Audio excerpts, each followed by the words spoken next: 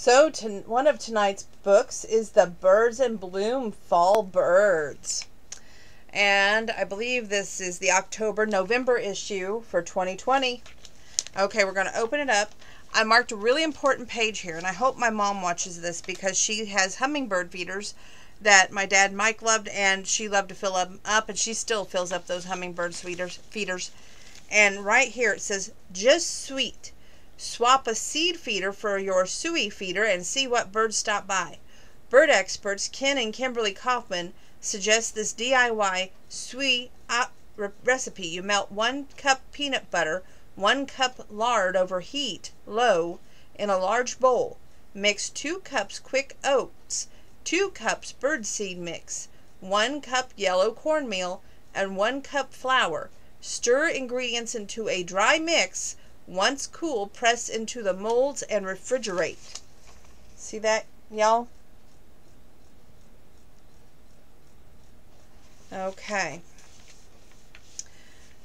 And of course we have this beautiful silky dogwood, which attracts birds, bees, and butterflies.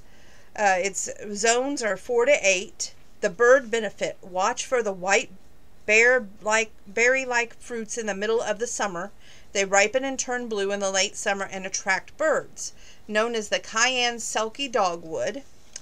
And like most dogwoods, this shrub looks fantastic in autumn and winter. The leaves don't last long, but with the cultivator Cayenne, they're replaced by bright red branches that offer tons of winter interest. It also shines in the summer. With its green foliage, it dots the delicate white flowers. It needs full sun to part or shade, 6 to 12 feet tall and wide. Try it as a hedge to fill a wet area. Oval, medium green in summer, turning bright red and orange in autumn. Benefits: deer tend to avoid it and can be planted in wet soil or near the black walnut tree. Look at how wonderful that is. Isn't that wonderful? Just wonderful. Okay, moving on. I wanted to share with you, let's see, I don't think I wanted to share that part. Oh, this is what I wanted to share. You know how it's Halloween and it shouldn't all be about spooks and ghouls. Look at these midnight blooms. They're dark petals that add mystery all year, not just on Halloween. Look at this first one. It looks like it's right out of a movie. And what do they call that? Dark, handsome hellebore. Hellebore, darks and handsome, zone 4 to 9, is part of the Wedding Party series. Dark and handsome steals your heart, and the black purple with the good looks, and hellebores thrive in part to full shade. After the blooms fade, they attract a leathery green foliage which remains. Why we love it? It's sturdy. Chap stands ground when facing ravaging deer and rabbits, and quickly naturalizes in the woodland and gardens. Number 2 is the chocolate Cosmo. Now it's good enough to eat, right? Cosmos are astragalus, zones 9 to 11, or annual. The chocolate Cosmo sprouts from tender tubers that can be grown as annuals or brought inside for winter in cold climates. They ultimately reach up to 30 inches tall, growing best in sunny garden patch. They shine from the midsummer into the fall and are easy to care for. Why we love it? Cosmos is an absolutely luscious, calorie-free form of chocolate. The smell of the bloom even brings to mind red velvet cake. Number 3, the black barrow columbine, Allegra vulgaris black barrow, zones 3 to 9. This deep maroon, almost black, double-petaled columbine adds drama to a late spring garden. You grow 24 to 30-inch perennial in sun to part shade. It's short-lived, but it sows like a champ. Why we love it? It sounds as if we named it after a pirate, and it may rebloom after its dead head.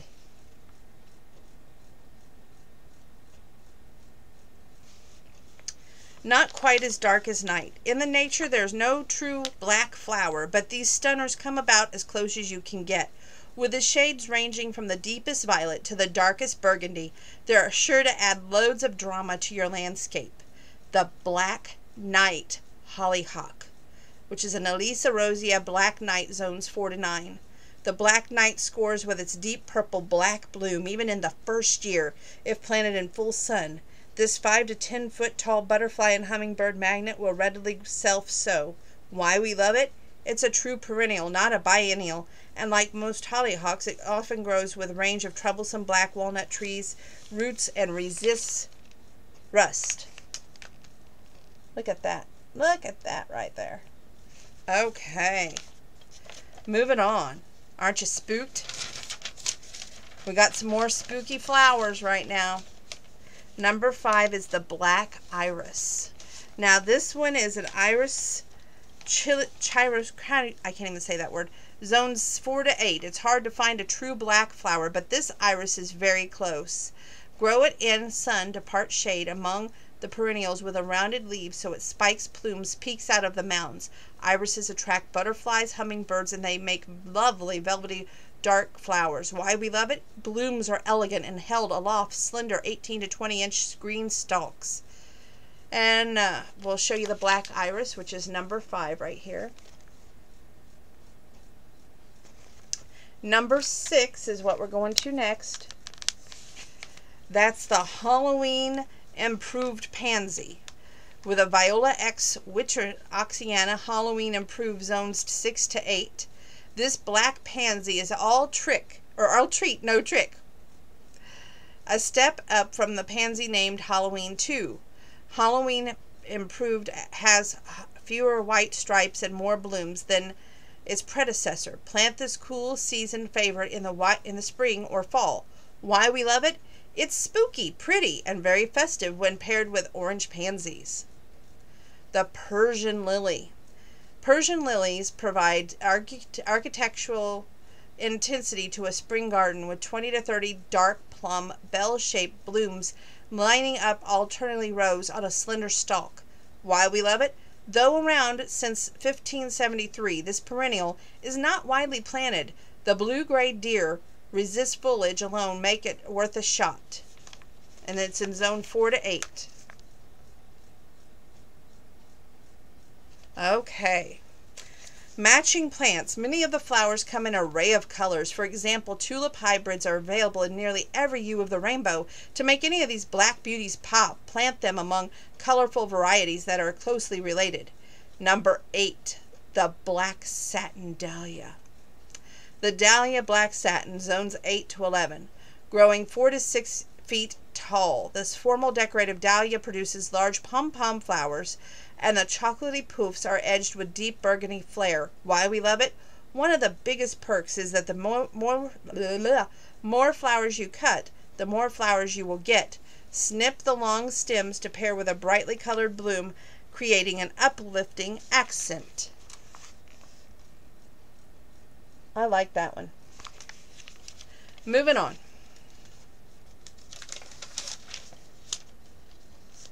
More flowers. Yep, you guessed. We are on number 9, which is Queen of the Night tulip. Ooh. Its glistening deep maroon petals masquerades as black. Pair this queen with the bright and cheery orange or pink tulips. Place in a well-draining soil in a sunny spot. Plant in fall for spring flowers. Why we love it? A favorite since the 1940s, the Queen of the Night is mysterious tulip as it gets. If you want more petals, check out the Black Hero. Light and dark. Match black blooms with colorful leaves. Gold host of foliage adds contrast to the dark flowers in the shady spots. First edition's matcha ball ash leaf spira has coppery tones in the spring and gorgeous in the fall. The sonic bloom ghost Wela starts spring with lime green leaves and fades into a yellow tone with seasons. Look at these Queen of the Night tulips. Okay. Number 10, the Crazy Tuna Black Mamba. Now this is velvety and dark. These are considered the best almost black petunias you can grow. Plant these branching petunias in full sun for the best bloom power, and hummingbirds love them even without bright color. Why we love it? There's no deadheading needed. The old flowers just drop off as they start to wilt. Now look at number 10 now. Okay, moving on.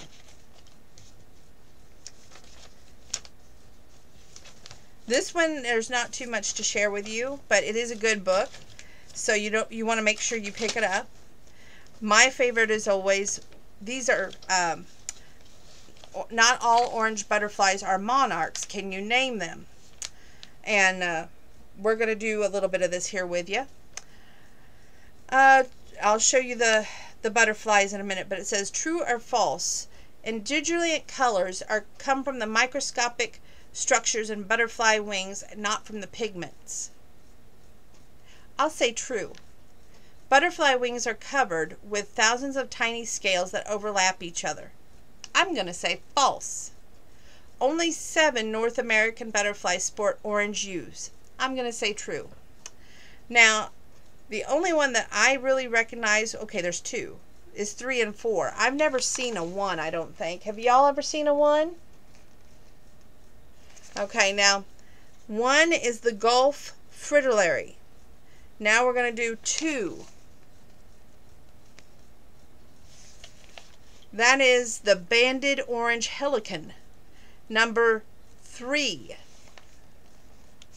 Here's 3. That is the painted lady. Number 4 is the one I think we'll all get. The monarch. Number 5, the regal fritillary. Oh, hold it that way, Donna. Okay. Now, on the true and false questions, the first one was true, that they come from the microscopic structures in the butterfly wings, not the pigments that they have in the colors. B was true. Butterfly wings are covered with thousands of tiny scales that overlap each other. And only 7 North American butterflies sport orange hues was false. And I'll leave you with the beautiful owl picture on the back. And it says, satisfaction of one's curiosity is one of the greatest sources of happiness in life. Linus Pauling. Okay, so we're going to move on to another book. Yeah!